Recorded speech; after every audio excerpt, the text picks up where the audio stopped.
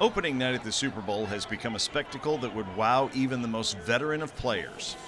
But for a rookie, it's a perk that wouldn't be thought possible at the beginning of the season. Just 13 months ago, Rams linebacker Micah Kiser was accepting the Dudley Award as the best college football player in Virginia. On Sunday, he and his teammates will attempt to become the best pro football players in the NFL. It's a movie. This year's been a real movie for me. You know, I'm out in California, Hollywood, awesome. Get to play football, get to be around a great group of guys, so it's been a great year. Someone with Kiser's skill and relative inexperience would seemingly be a great fit for head coach Sean McVay's roster. The former Redskins offensive coordinator may be the youngest head coach in Super Bowl history, but he makes a very quick impression on everyone within the organization. How does a guy that young get everybody in line as quickly as he has? He's a genius. He's the smartest person in the building, but he doesn't have to ever say that, and he lets guys be themselves. You know, we have a lot of characters on our team with a lot of swag, and he just lets them be them and be the best person that they can be. Kiser set UVA and ACC records for linebackers during his time in Charlottesville. With the Rams, he has had to get his playing time on special teams, only making a total of 4 tackles all season long.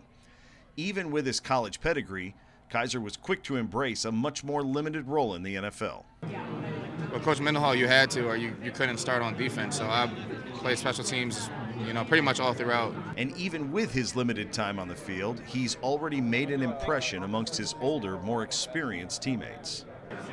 He definitely helped us prepare every week. Great guy, great person, smart, very cerebral athlete. Micah's doing great.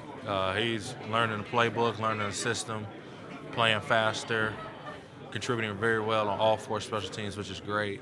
But Kiser's first year hasn't been without its challenges. The Rams have faced different kinds of adversity throughout their regular season, and nothing he experienced at UVA could have prepared him for what the Rams went through this year. We're not really a regular team. We've been through a lot of adversity this year. You know, we had a fire in our town. We had a mass shooting in our town.